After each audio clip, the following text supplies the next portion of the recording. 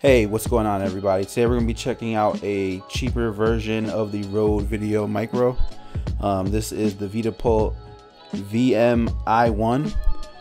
So this one is $30. The Video Micro was $60. So we're going to be just checking it out, see what it comes with, and we'll do a little test because I do have the Video Micro, so we can do a little comparison. So let's start off with what you get. Obviously, right here you get the microphone. See that it basically looks just like the micro, the Video Micro. You get a nice little case. You get the, I forgot what these are called, the I guess sound dampeners, I don't know. Anyways, you get one and you get another one for replacement.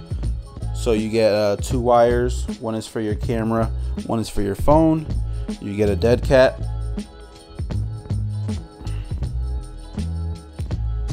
You get a windscreen,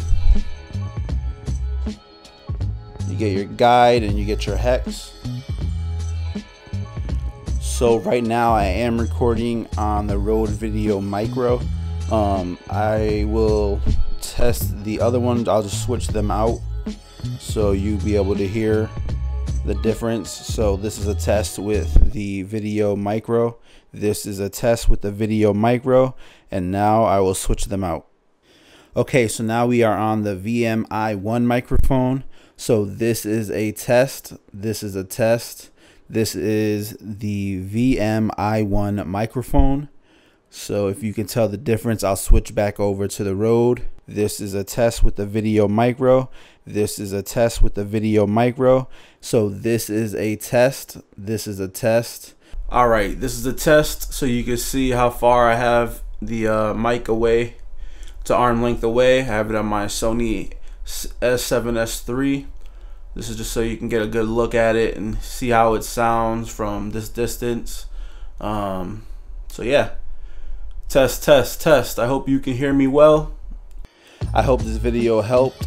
If you have any questions, feel free to leave a comment. Hopefully this can save you some money so you don't have to spend 60 bucks on a Rode. Or even if you do have a Rode and you need a backup like I do, this might work out for you. So if this helped at all, please like, subscribe, and have a good one.